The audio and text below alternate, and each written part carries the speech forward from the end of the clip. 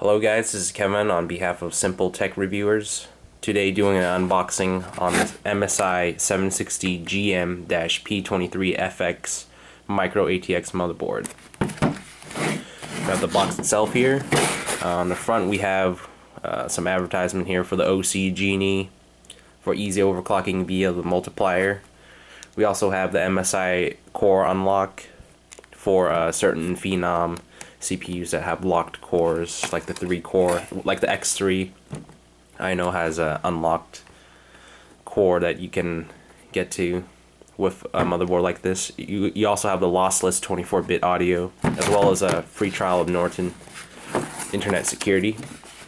Oh, and it's worth noting that this uses the AMD 760G chipset and supports also the Phenom 2 processors, as well as the FX processor that I reviewed earlier. And you do need a BIOS update to use the AM3 Plus CPUs. Okay, so there's no seal to break. Let's open it up. First thing we have here is the drivers and utility disk. I would highly recommend downloading the drivers from the official MSI website. The drivers are fine to use, but definitely the drivers for the sound and the chipset, get that off the website. You get two SATA connectors, SATA cables here. Just basic, they're not the angled kind, they're just your basic 3-foot long SATA connectors. Get your I/O shield plate here for your case. And a user guide here. That's also large, like the AMD user guide for the processor. And this one looks like it comes in, it looks like 3 dozen different languages with instructions on how to install the CPU as well as the graphics card. Also installing the case switches.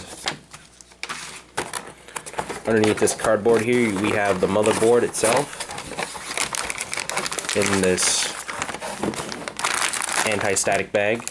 I highly recommend touching some metal before you touch anything like this, so got that grounded. Pull this out for you guys. So this is a Micro-ATX motherboard, hence the small size and the limited amount of connectors.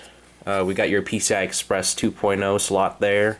You got your PCI Express one-time slot there, and you got a regular PCI connector right there. Your 760G chipset lives under this heatsink here. Looks like we have active phase switching, which limits power to the CPU when it's not needed.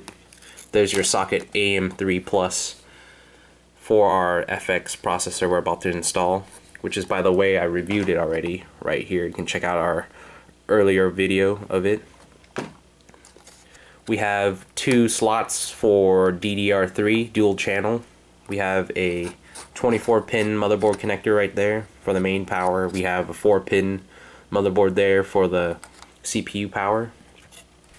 And it is good to note that these are all solid capacitors, so they're really high quality here. Don't have to worry about melting them for overclocking or whatnot. Oh, we have 6 SATA 3 connectors right here. These are for your front mount USB, front mount audio, front mount power and reset switch. And on the I/O side of things, we have the integrated 760 chipset onboard graphics. You have your latency PS2 mouse and keyboard, 6 USB 2.0 slots, no USB 3.0 sadly because it's a budget motherboard. We have your Ethernet 10, 100, 1000 connector right there, and your 24-bit audio there. On the back, you just got your socket AM3 Plus mounting bracket there for aftermarket heatsink and fans. And that's about it. A really basic motherboard for my budget build. But yet it also has all the features of the more expensive motherboards, just in a smaller package.